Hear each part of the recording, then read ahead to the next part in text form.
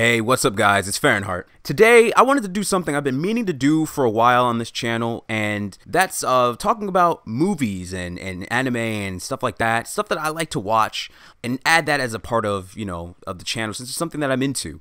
And who knows, some of you guys out there might be into it as well.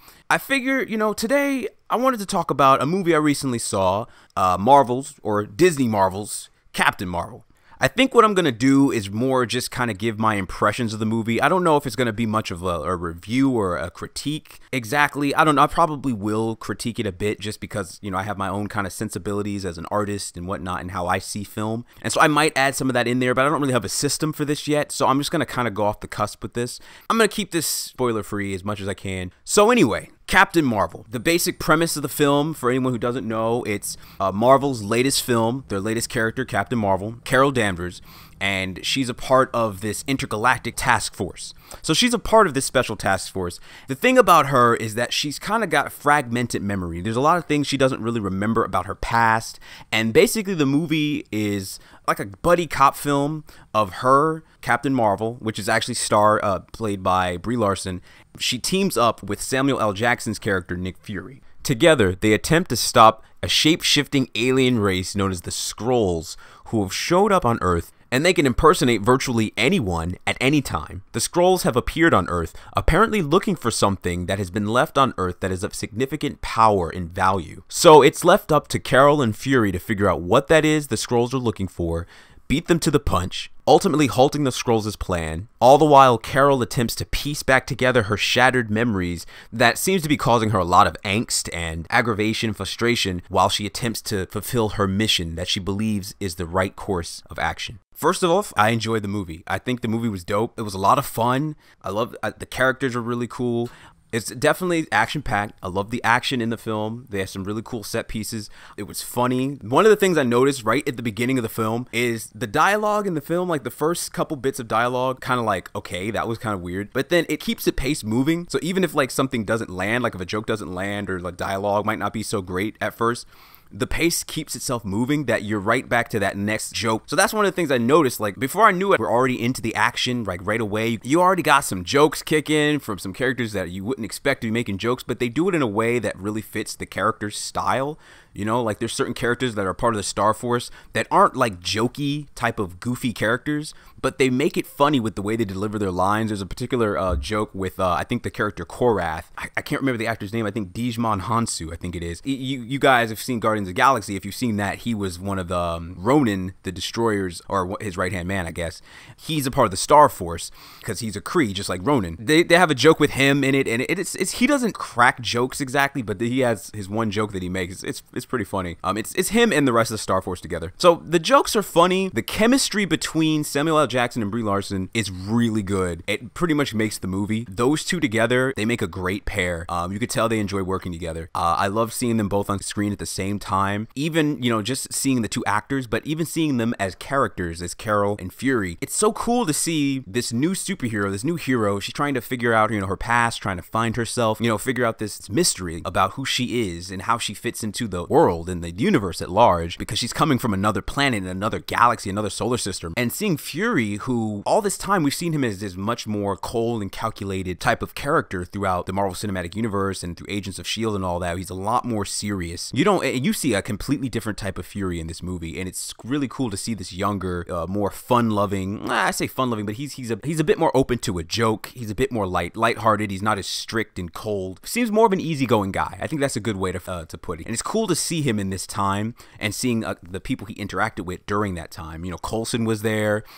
Seeing him, he's much more reserved. He's not really the leading man like he was in Agents of S.H.I.E.L.D. Took charge. He cracked jokes. He's very witty. And this one, he's a lot more reserved because he's new to S.H.I.E.L.D., so he's a lot more reserved. But Fury, he's a lot more easygoing, and it's really cool to see that. And it's cool to see that dynamic between a more easygoing younger Fury and Carol Danvers. Also, one of the things that I really liked about the movie is the visual style of the film. Like There's certain effects and stuff that they use, their technology and their ships look really cool. The Star Force suits are really awesome. I love the Star Force suits. I love how like they have like the masks that they just kind of appear on their faces, and then they have like the visor thing that goes down over their mouth that you can kind of see transparently through, and it's like blue. That looks really dope. They look super cool. I love the designs of their technology and the designs of the suits and stuff, and how they kind of like they like open up and transmutate or whatever you would call it. I really think those are cool. The effects are really cool in the movie, with especially when it comes to like Captain Marvel and the stuff that she does. They do some really cool stuff with her effects. I guess another thing too that I think, as I'm thinking about it, I should mention is that being that this movie takes place in the 90s and I was a kid growing up in the 90s, it's such a weird thing to see something like that, because I never really imagined that the time that I grew up in would ever be considered a time of the past. It's such a strange feeling to see you at like the era that you grew up in as a kid and look at that and be like, wow, that was a different era than where we are now. It doesn't even feel like it was that long ago. That's the thing that's crazy. It doesn't even feel like we've been out of the 90s all that long. That's what's so wild. And so it's interesting to see how they really took that time period and brought that to life in the movie through the music, through the clothing choices, through some of the locations they go to. It's a really interesting thing to see that the technology and what that was like with payphones and dial-up and stuff like that. It's one of those things where it's like the 90s aren't the 80s or the 70s or the 60s or the 50s, where you don't think about like 90s as an era. You know what I'm saying? At least I don't. Like, I don't think about the 90s as an era, but I guess it kind of is its own era, you know, and it was interesting to see that kind of encapsulated in this movie. There were some cool Easter eggs. There's some stuff that I appreciated, some stuff I didn't understand and I didn't catch until after I've heard other people talking about them, and I was just like, oh, okay, that's cool. So there's definitely some pretty cool Easter eggs in there, and I appreciate that stuff too. So I enjoyed the characters. The acting was really good. I enjoyed Brie Larson, Samuel L. Jackson's chemistry together was excellent. The special effects were really awesome. The chase sequences and the action and the special effects were really good. I mean, there were certain points where the special effects did have like a CGI-ish look to it, but honestly, like, it's definitely like upper class, you know, Marvel, Disney budget special effects. Like the CG looks good. There are certain instances where it does look kind of like CG, but it looks like good CG. You know, I don't have any complaints when it comes to that stuff. They did a really good job of making Carol look like a badass when she's doing certain, you know, Captain Marvel-y things, and the effects that she uses look really dope. Now, one of the things I think I may have a gripe with, though, a little bit, and I can see other people having a gripe with this, I feel like the pacing of the film may have been a little bit slow at times. There's certain points where I feel like the movie might slow down a little bit and it might be a little boring for some people. The only other gripe I think I probably have is towards the end, you know, when there's the big finale, I really wanted them to really let Captain Marvel really go to town. Like, she does some really cool stuff. Like, she does some cool stuff, but I really wanted them to push it a little bit further, like just a tad further, and have her really go wild, you know. But that's just me personally. I would have liked them to just push it a little bit further, but I think they did a good job, really showcasing how powerful she is and how cool it really looks, you know. Now, one of the things that I think they did a good job, they did a pretty good job here, considering the character that they have and how powerful she is. I think they get a good job with making her human, like in terms of her motivations, in terms of what makes her a hero. You know, as she's trying to piece together her fragmented memory, she really has to try and come to terms with who she is and, you know, what she stands for. You know, and I think considering how powerful she is, I think they did a good job with how they ended the movie. It was one of those things where I was interested in how they were going to do that with Carol because of how powerful she is.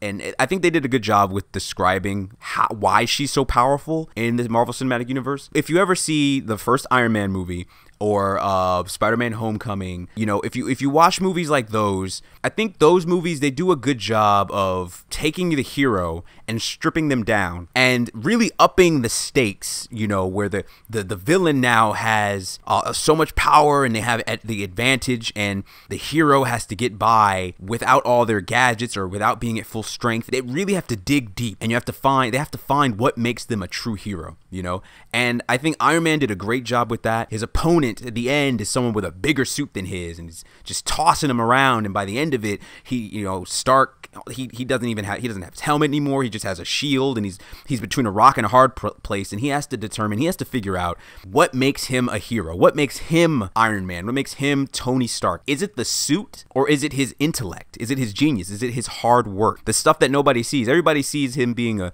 playboy and all this, but they don't see how much work and effort he puts into his creations, behind the scenes when he's in the lab, doing everything that he does that leads up to his suits, leads up to the technology. So they just see the superficial part. They just see the results. They see the product at the end. They don't see the hard work. So what makes Iron Man isn't the suit, it's the intellect, right? That's what makes Stark so valuable. And you look at Spider-Man, it was the same thing, and it was perfect in Homecoming, because in Homecoming, and I don't want to talk about these too much because I'll probably talk about those movies in another video at some point, because I want to go back and maybe talk about some movies retroactively. In Spider-Man Homecoming, they do something very similar, which it was very appropriate. They had Iron Man, Tony Stark, talk to Peter Parker and tell him that if you believe the suit is what makes you a hero, then you're not a hero, right? Because he had to learn that himself. So he's passing that knowledge on. He's passing that experience and that hard lesson on to Parker. And Parker had to dig deep and realize it's not about the suit, right? There's something inside you, that when the chips are down, you have to dig deep and be that hero. Those moments when you really want to quit so bad and it doesn't seem like anyone's in your corner, that's what makes you a hero, right? That's what does it. That's when everyone else would give up, you didn't, right? That's a good way to really test your hero for the finale.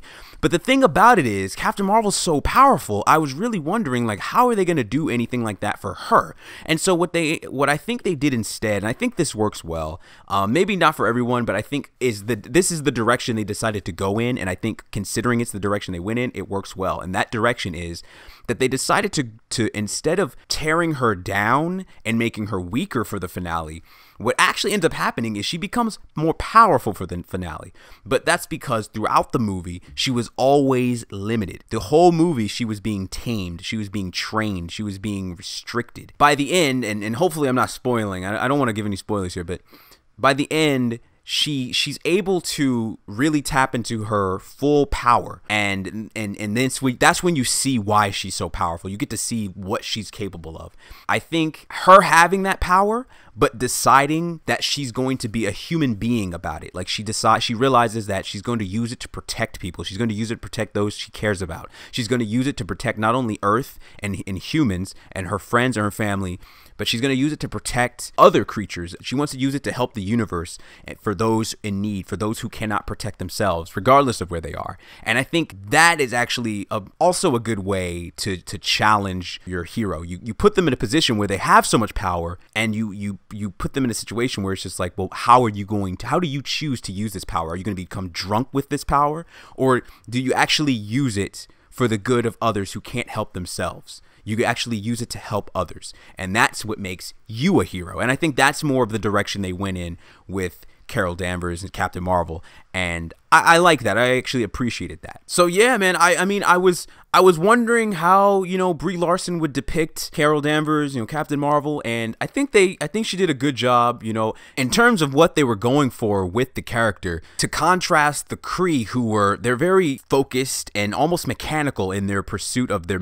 completing their missions. Carol is much more emotional, because she's part human, and she's also fighting with the frustration of not really knowing who she is. And so I think that Brie Larson does a good job of conveying that frustration, that angstiness. But also what I personally liked about her is she's got this air about her where she's got a sass to her. Like, there's certain times where she'll just make a certain expression and she'll give you like this look like, yeah, okay. Like, and I like that sass, because it's like, it gives her this look like she knows her stuff. She's confident in her abilities. I like that. I like a little of that sass, that little confidence. I like that. So I was happy with her portrayal of Carol Danvers, Captain Marvel. So yeah, guys, those are my impressions. That's how I feel about the movie. I mean, if I were to give it a score, and I was thinking about doing this kind of thing, giving scores to things, I would give my, say, objective score would be an 8 out of 10. I'd say an 8 out of 10 objectively, and the reason why I say objectively is because I think most people, like a general audience, could go and see this movie and have a ton of fun. Me personally, if I'm giving a subjective score as a fan of the character as an artist, as someone who's a bit more critical on certain things when it comes to different art forms, I personally will give it a 7 out of 10 if I were to give it a score. That doesn't mean I like it less. It just means that I'm more critical of certain things from the movie in terms of like I said, the pacing. And I wanted to see her do more as Captain Marvel, you know, during the finale. I wanted to see a bit more, maybe even a bit more between Carol and Fury, just a little bit more, because the chemistry was so good. Pretty much every scene the cat was in was fun. Now, one thing I didn't care for was the explanation for how Fury got his scar in his eye. That's something that maybe some people might like because they attempt to subvert expectation with the explanation. But for me personally, I think I would have rather them go into a more predictable direction with how he got his scar, because I just feel like that would have fit Fury's character better. But maybe not, you know, some people might like that, but I can see some people kind of like rolling their eyes like, really, that's how he got it? So I wasn't so crazy about that myself, but I still really like the movie a lot. So those are my impressions slash critique slash review slash whatever of Captain Marvel. Let me know what you guys think. You know, anyone who's seen the movie, you know, what you think about it, sound off in the comment section. Let me know. We can start a dialogue, all that good stuff. I'll catch you guys in the next video. Fahrenheit out.